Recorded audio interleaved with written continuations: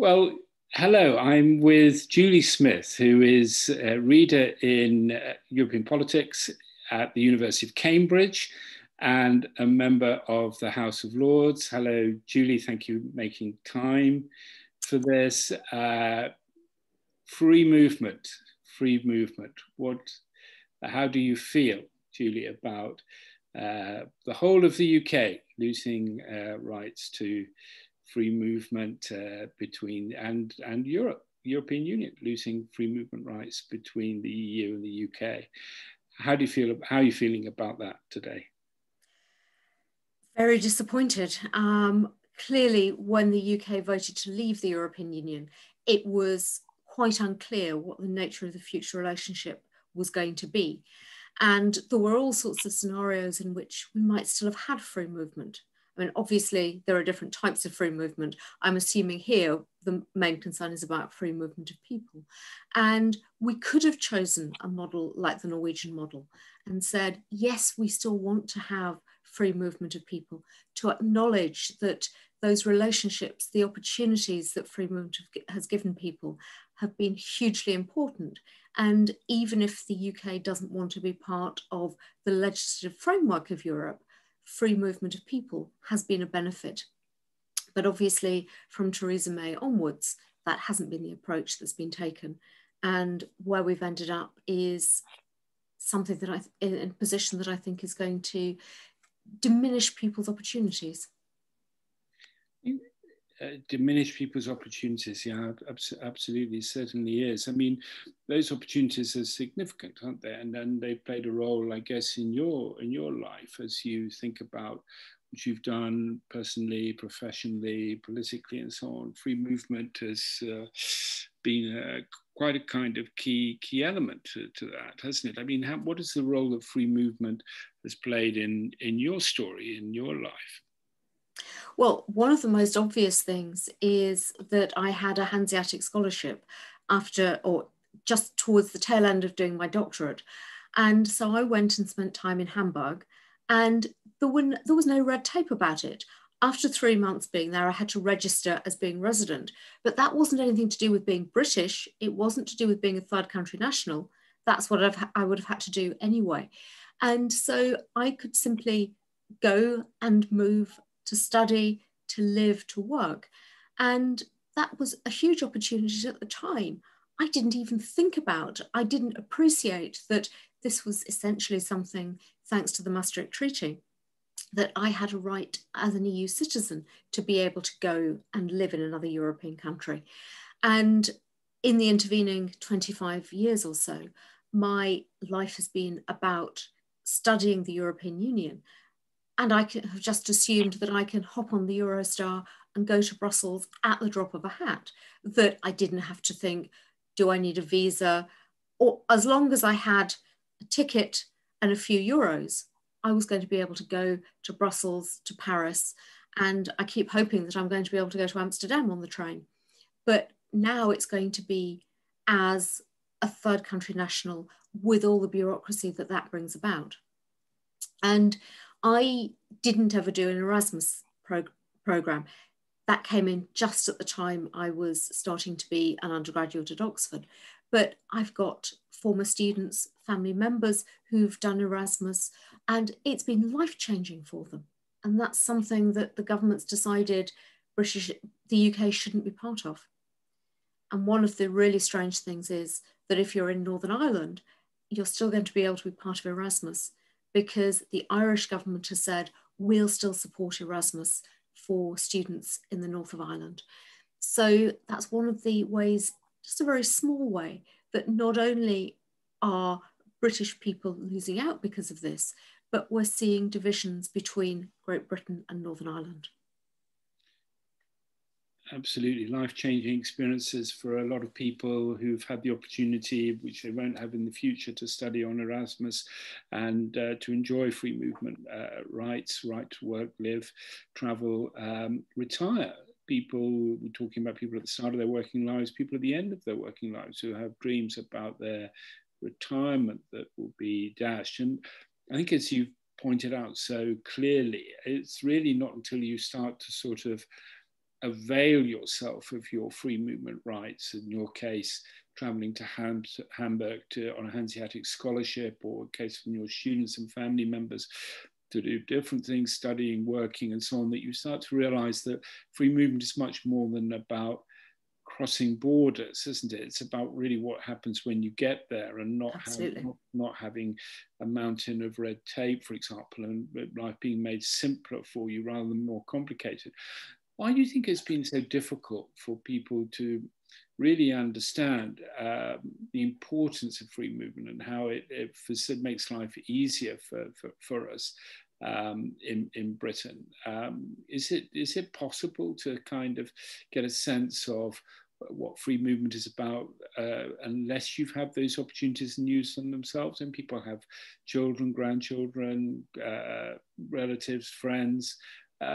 Why is it that it's been very difficult for people to really value free movement? I mean, European nationals, European citizens, the latest Eurobarometer survey shows 81% of Europeans think that free movement is a good thing. But in Britain, it was one of the levers that drove people to the exit door of the EU. We don't want to sort of revisit the Brexit debate, but I just wonder why it is that it's been so difficult to get across in the UK context the idea of how valuable free movement rights are, whether you're going to use them for yourself or not.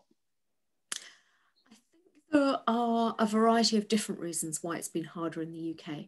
One is simply geography, that if you are on mainland Britain, then you don't have those land borders. You don't then say, well, if we just lift the border, we can drive across from one country to another.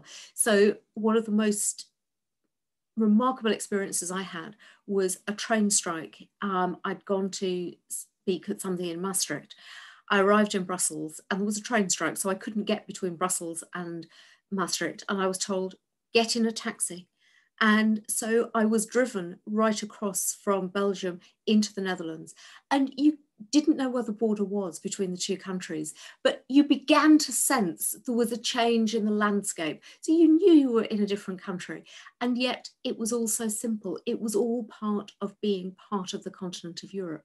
Whereas if you're in Great Britain, and I'm deliberately saying Great Britain rather than the UK as a whole, because the situation for Northern Ireland is different. But if you're in Great Britain, it's that bit different. There's more of a psychological gap between just getting the train to the Eurostar might be relatively straightforward if you're in the south of England. But if you're thinking about a flight, something that is a major journey, then there's a psychological aspect to it.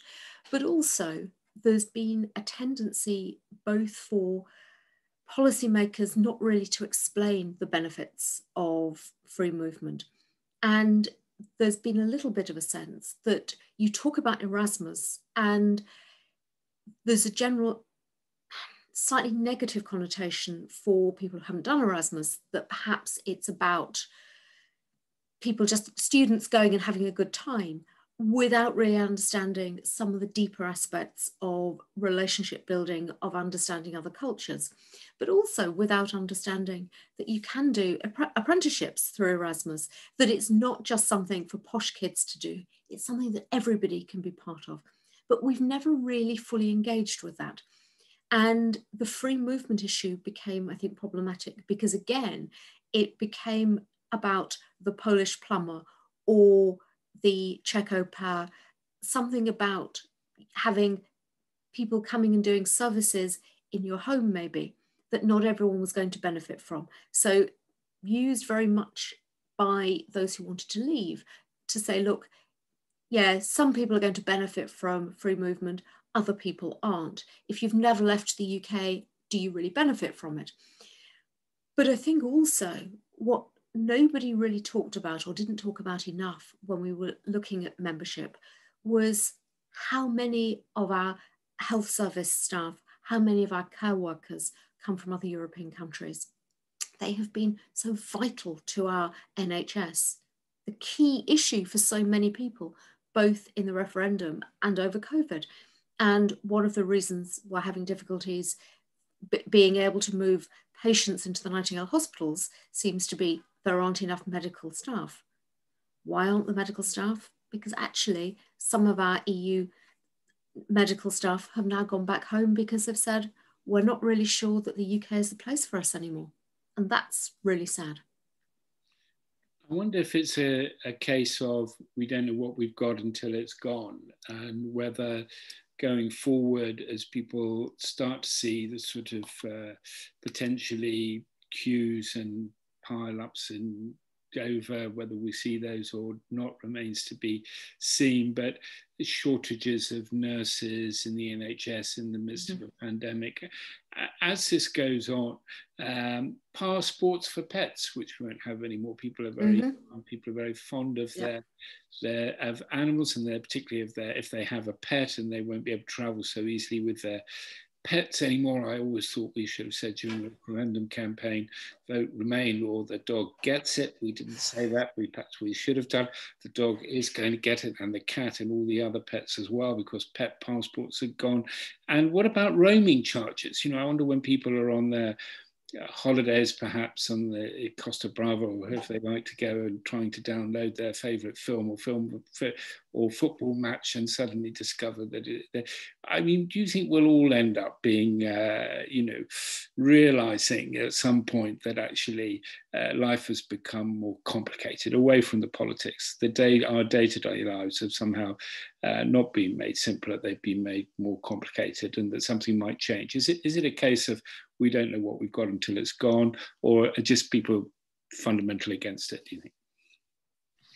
I think there might be a bit of we don't know what we've got until it's gone. And that anecdote that I said earlier about when I went to Germany as a Hanseatic scholar, it didn't really occur to me that it was easy for me to do because we were part of the European Union. I was just used to it. There will still be Hanseatic scholars. It won't stop, but everything like that will be quite difficult. And one of the things that roaming charges, I think, were one of the few things that were actually quite effectively talked about in the referendum. But if you don't go abroad, if you never travel, then maybe that doesn't affect you. But something that was pointed out earlier today, one of my friends said they'd been to the post office to try and send parcels abroad. And for the first time in many years, they had to fill out a customs declaration form to say what the value was, what the gift was. And then they were told at the post office, but actually we can't send anything to Europe at the moment anyway, because we don't have control of our ports. Now, I think we have at least heard that we're supposed to be taking back control of our ports and our borders and so on. But the idea that we have to go back and start filling in pieces of paper that for decades we didn't have to do, people, I think, will start asking, well, why are we doing this? Why are we doing this is a very good question for people to ask now and in the future, and that perhaps brings us to the point of the conversation where, as we come towards the end of the time that we've allocated for this conversation on this important day, don't let us wind the conversation up without asking you whether in your mind whether you can point to anything positive at all, and even though it's a very grey and gloomy day as Britain leaves the economic union and we lose our free movement rights as well, is there something that you could point to? Is there anything positive? Is there hope? What would you say? What have you got in your heart or in your mind in relation to the future that is a little bit hopeful? I think actually the fact that there is an agreement is a good starting point, because if we were leaving the European Union at the end of the transitional period with no deal, if negotiations after 11 months had completely broken down, then I think it would be very difficult for us to find a way back, for us to keep good relations with the EU 27. And so the agreement is a starting point. The fact that the government has decided to stay in the future research arrangement, so beyond Horizon 2020, I think is a positive thing. If they decided to stay in Erasmus, that would have been even better. But I think the fact that we haven't closed the door completely means that we can then take the opportunity to rebuild relations. But one of the things that I think is going to be really important is that we recognise that just because the world can speak English doesn't mean that we should simply be doing that.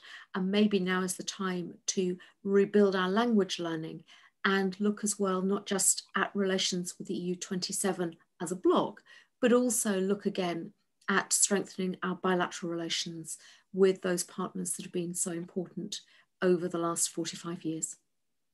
Think about our bilateral relations, think about our languages, our language skills, our intercultural skills, an invitation to perhaps reflect a little bit and do a little bit more about that. It's a very, very positive comment moving forward. Julia Smith, reader in European politics at the University of Cambridge, member of the House of Lords. Thank you very much for sharing your memories, your reflections on past, present and future of free movement in Europe and in particular between the EU and the UK. Thank you very much indeed. Thank you.